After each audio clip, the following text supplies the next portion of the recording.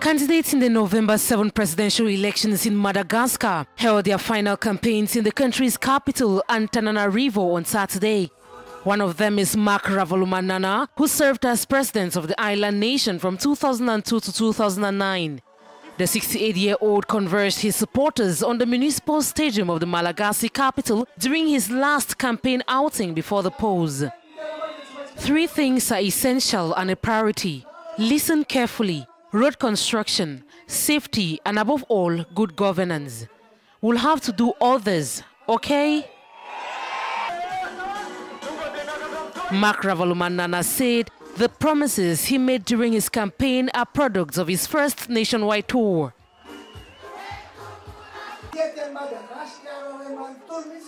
I've been all over Madagascar, and that's the first time I've done it. I saw all the living conditions of the people. We were able to visit 157 localities, including regions, districts, municipalities, and small districts. I am happy. It has allowed me to have good ideas in mind. Several things in mind to improve the lives of Malagasy people.